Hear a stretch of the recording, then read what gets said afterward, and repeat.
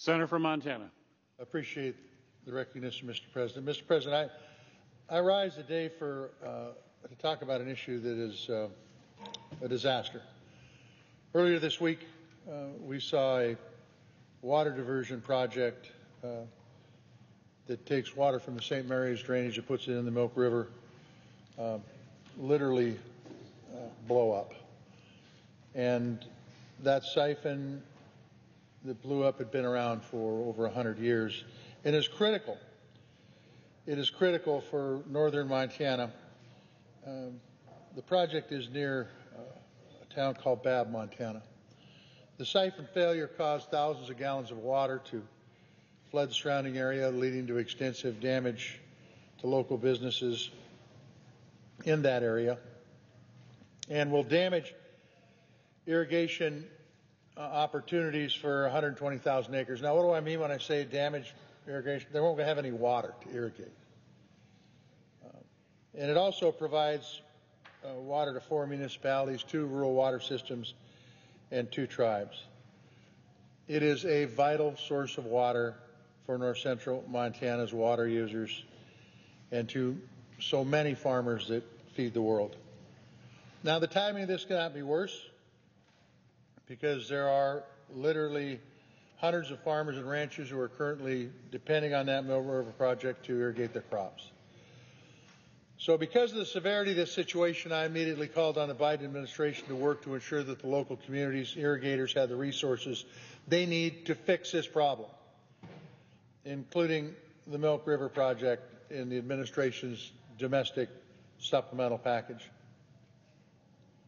That's what the administration can do.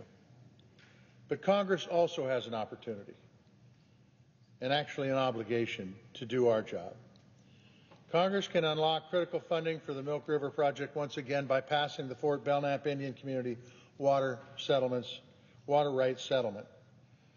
The Fort Belknap Indian Community Water Rights Settlement Act is a critically important piece of legislation that addresses a wide range of issues. And I'm not going to get into all the details, but I will say this. When finalizing this settlement, the Fort Belknap Indian Community recognized how important the St. Mary's Canal is to all the water users in north central Montana. And because of the leadership and the vision from tribal leaders like President Stiffarm, the Fort Belknap Indian Community's water rights settlement was included, and now the St. Mary's Canal project was included, and now if this Fort Belknap Indian water settlement passes, we can rehabilitate the St. Mary's Canal, what exploded earlier this week. The bipartisan bill passed the Senate earlier this Congress, this Fort Belknap Indian Community water settlement, as an amendment to the NDAA, but Speaker Johnson and House Republicans stripped it from the final version.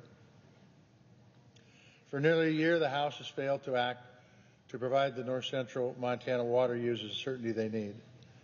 These folks are farmers that need to feed the country, the entire world, but they're also businesses that will go broke without water. Now is the time to move forward.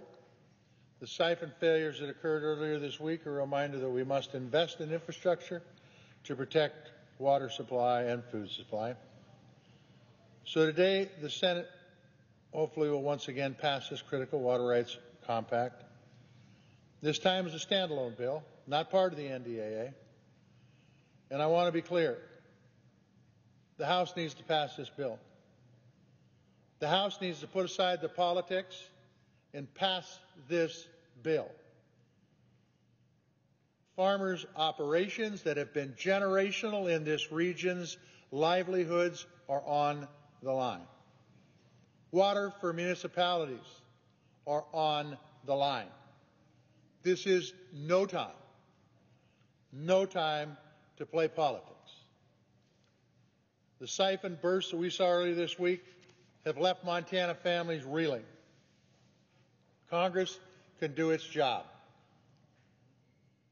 The Senate will do its job. It's time for the House to act responsibly too. So let's get this done so we can repair the Milk River project and give the water users in north central Montana the certainty and predictability that they need to survive. So as if in legislative session, I would ask unanimous consent that the Committee on Indian Affairs be discharged from further consideration of S.1987 and the Senate proceed to its immediate consideration. The clerk will report. S.1987, a bill to provide for the settlement of the water rights claims of the Fort Belknap Indian Community and for other purposes. Without objection, the committee is discharged. The Senate will proceed to the measure. Mr. Chairman, I would ask unanimous consent that the Tester-Daines substitute amendment at the desk be agreed to. The bill be amended as considered read a third time. Without objection. I know of no further debate on the bill as amended. If there's no further debate, questions on passage of the bill as amended. All in favor will say aye. Aye. All opposed, no. The ayes appear to have it. The ayes do have it. The bill as amended has passed. I'd ask that the motion to reconsider be considered made and laid upon the table. Without objection. Thank you, Mr. President.